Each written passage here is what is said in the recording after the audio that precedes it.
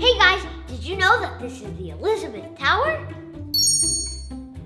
It's also nicknamed the Big Ben. I'll tell you all about it. Welcome to Ryan's World.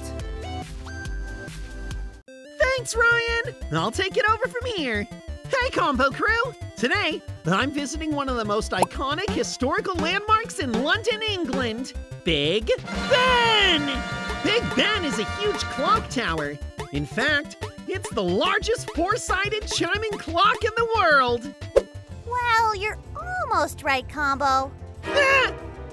Alphalexa, what are you doing here? This is my video. Oh, Combo, as the resident Anglophile, that means I love learning about Great Britain. I'm here to teach you about Big Ben. Trust me, you'll need my help. Well, all right. You lead the tour, and I'll take the pictures. While people use the name Big Ben to refer to the whole tower, it's actually the name of the largest bell inside the tower, also known as the Great Bell. What? Really? Then what's the name of the tower? The tower is actually called Queen Elizabeth Tower, named after the Queen of the United Kingdom. Ooh, fancy. Elizabeth Tower is connected to the Palace of Westminster, where the lawmakers of Great Britain get together and make decisions. Oh, I have a question, Alpha. Yes, Combo? Why did they build the tower? Good question, Combo. In 1834, a fire destroyed the old Palace of Westminster. Oh, no! The clock tower was designed as part of the new Palace of Westminster. Phew! Elizabeth Tower was completed May 31st, 1859. That seems like forever ago.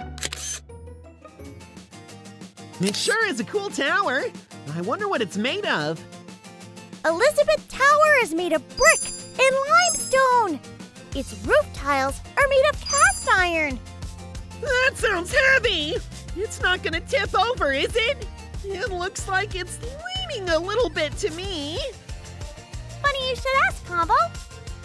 The ground underneath the tower is made of gravel and clay. Because of the soft ground, the clock tower leans about 9 inches to the northeast. Ah! But don't worry, the tower is sturdy. There's no chance of it tipping over. The tower is 316 feet tall. That's as tall as 21 London buses stacked on top of each other.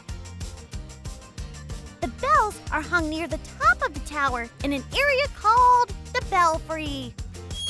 What's that light at the top for? That's the Ayrton Light.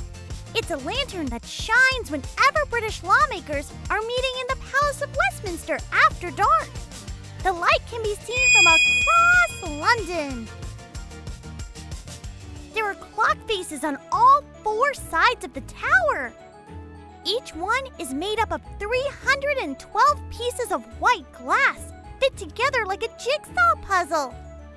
This way, workers can fix the clock hands from inside the clock tower without having to remove all the glass.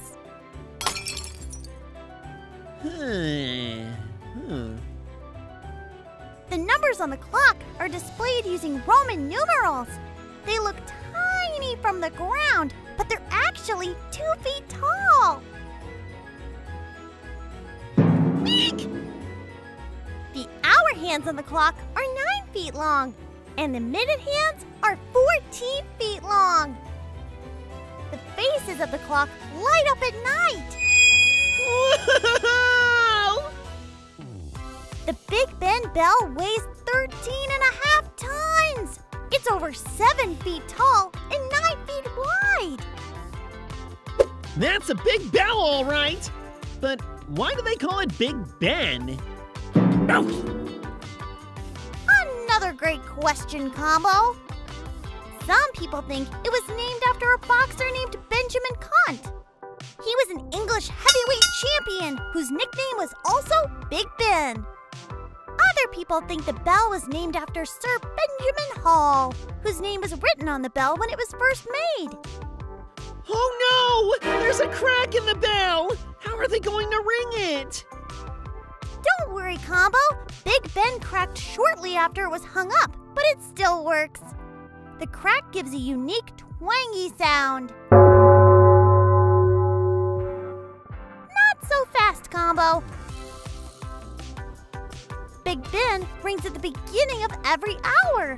The smaller bells around it chime every 15 minutes to mark each quarter hour.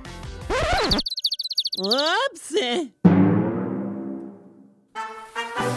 If you visit on New Year's Eve, you can watch the clock count down to midnight. Huge crowds of people gather outside the tower to celebrate the countdown with music, fireworks, and lots of cheering as the bells ring in the new year. Cowabunga! Happy New Year, everybody! I had a great time visiting Big Ben today. I wish I could have stayed longer. It's okay, Combo. You can see other towers inspired by Big Ben in Paris, France, Ottawa, Canada, Birmingham, England, Cardiff, Wales, and Port of Spain, Trinidad and Tobago. Plus, there's a lot to see and do when you're in London. You can visit countless museums and historical buildings like Buckingham Palace or Westminster Abbey. You can even take a ride on the London Eye, which is a giant Ferris wheel on the banks of the River Thames. Wow! I love Ferris wheels! Let's see that next! Back to you, Ryan. Thank you for learning about Elizabeth Tower with me. Bye! Remember, always stay happy and rise up. Bye!